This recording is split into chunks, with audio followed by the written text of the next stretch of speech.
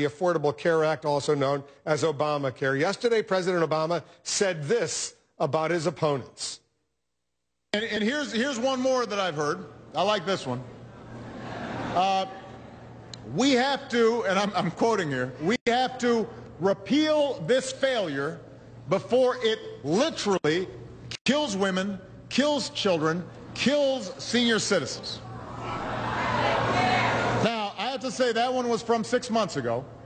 I just want to point out we still have women, we still have children, we still have senior citizens.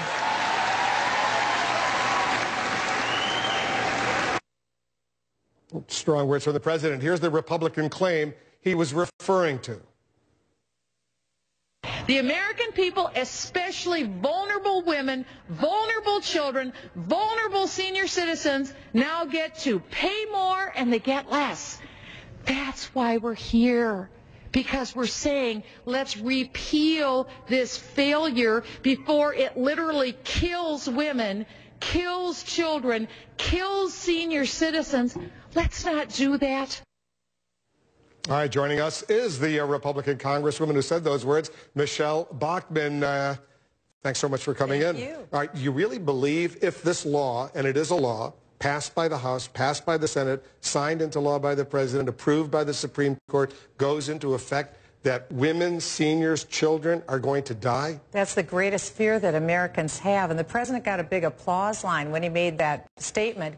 But it'll be very unpleasant if the death panels go into effect. That's the IPAB board. If we have denial of care for women, children, senior citizens, or if we have problems where people aren't given the drugs that they need, maybe they'll be not denied drugs for breast cancer. You bet this can happen. That is what I'm worried about. Not just me, people all across the United States. So this is literally an issue of life and death.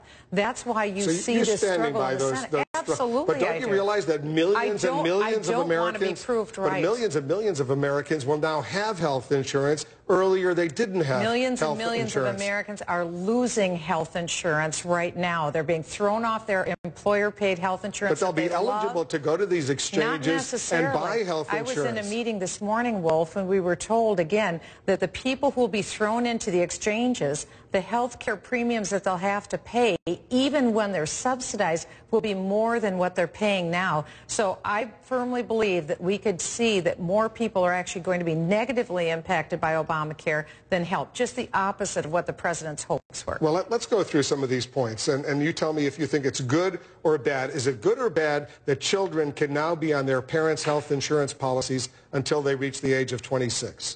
Well, these are benefits that are being done now, privately contracted in the private sector. But that's part of Obamacare. But again, what we're talking about is... Is that good or bad? When it's done between private parties, but that's the law, law now. But the mandate, government is forcing it to be done. You support that, right? I support freedom of choice so that people can do that. If people want to have their children on their health insurance policy until they're 45 years of age, they should be able to do that. The government shouldn't say what age you cut it off. You may have a child that is completely dependent on you for physical or mental reasons. If that child is now 56 years old and the parent wants to take care of them on their health insurance plan, they should be able to pay that company whatever it is to keep them on the plan. If you have a pre-existing condition, should you be allowed to buy health insurance? Well, of course. Should an insurance company be able to deny you insurance coverage? Over 30 different states already had pre-existing condition plans. There are relatively few states that didn't. The Washington Post said that it would be a $5 billion charge to take care of people with pre-existing conditions.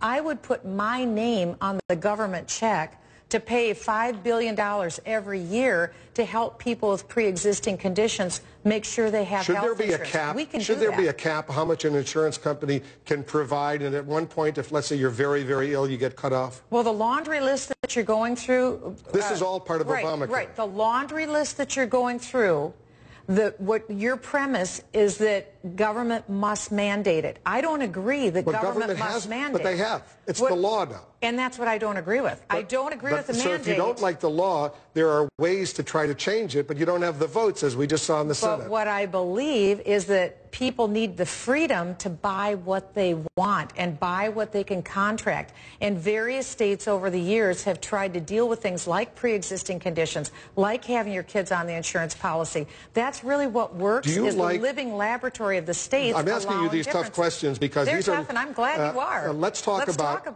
about people who can afford to buy health insurance. But you know what? They'd rather spend their money going out to dinner, going on vacations. They don't buy health insurance, but they get into a bad car accident and they wind up in the emergency room. Is it fair that you and I, taxpayers and others, simply take care of them? It could be $500,000 in medical expenses that we pay for these freeloaders? On Obamacare, there will be more people that the taxpayers are taking care of after Obamacare than before. Is it fair That's that, your question. Is your it fair is that people, taxpayers picking up the tab for other people's health care, is it fair and more that people, Americans will pay more for people's health care? Here's the question. Is it fair that people who can afford to buy health insurance can become freeloaders and taxpayers will take care of them if they get into an emergency medical situation? Is that fair?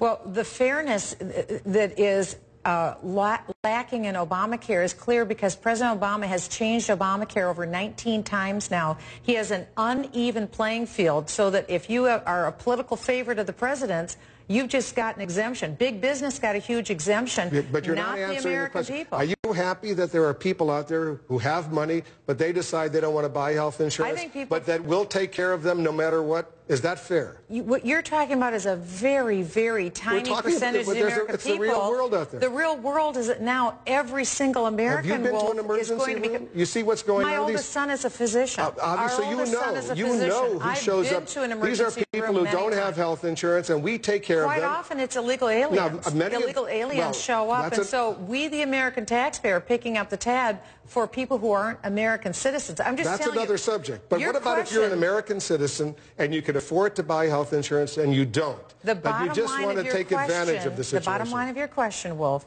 is that is it fair that the American people are picking up the tab for other people's health care? We have over 300 million Americans. The estimate was 46 million Americans didn't have health care, but that also included illegal aliens. We know now the estimate from the government is that about 30 million people are going to be cut off their employers' health insurance because of Obamacare. I don't know where you're getting... This is a very bad I don't know where you're getting 30 million people from the cut government. Off. That's not true. From the federal government. You have to show me those numbers. The point is, though, that we'll compare notes if this new program works, the new law, if it works, goes into effect January 1st, if the employer kicks somebody off their health insurance, people will still be able to buy health insurance, even if they have pre-existing conditions, even if they don't have a job, even if they have whatever, they'll be able to, and if they can't afford it, they'll be subsidized. They're subsidized, but as I learned this morning over at the Capitol by government officials, they told us that those people who are going to lose their employer care, who go into the health exchange, will spend more on premiums subsidized than they did before when they were on their employer's health insurance. Let's wrap it up. So they're worse off. Yeah, It's are you ready to see the government shut down in order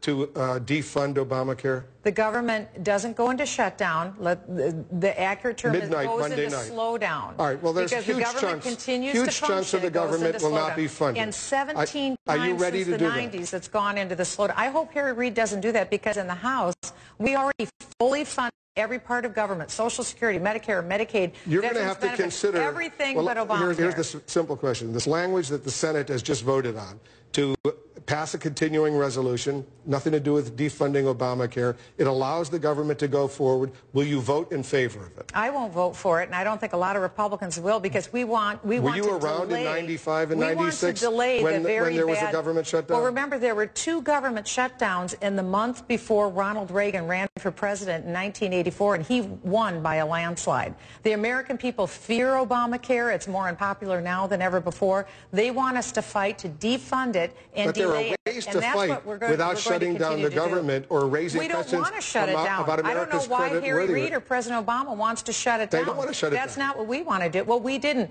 We're the first ones to fund government. We fully funded it, but for Obamacare. And that's what the American people want us to do, fight for them, and that's what we're doing. We believe in fairness, and Obamacare is anything but fair. Is Karl Rove a smart political Republican analyst? I believe that what the American people want is for us to fight for him. I'm not here to talk about Karl Rove. Because he says, what I'm talking about is the American people. Political blunder to link these issues. They need wonderful health care. They need us to fight for fairness. And right now, President Obama has picked winners and losers among the American people. And James Hoff of the Teamsters Union says the unions are losers under Obamacare. We're fighting for James Hoff and the Teamsters Union to be treated equally with big business. We believe in labor. We're fighting for them. I never thought I'd see the day that you're supporting James Hoffa and Teamsters and the AFL-CIO. Michele Bachmann, Republican of Minnesota. Good to have you back. Hey, you're going to be around a little bit more visibly, much right? More. We'll have you back. Thank you. God bless you. Thank you. Thank you. We'll continue the special coverage of what's going on.